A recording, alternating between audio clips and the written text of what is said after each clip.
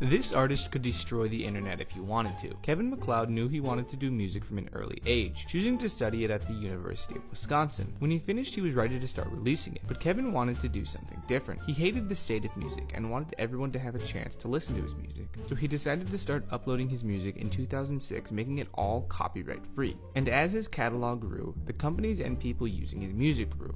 He's now a huge supplier of copyright-free music, being one of the largest suppliers to YouTube and to TikTok. And if he decided to remove those songs,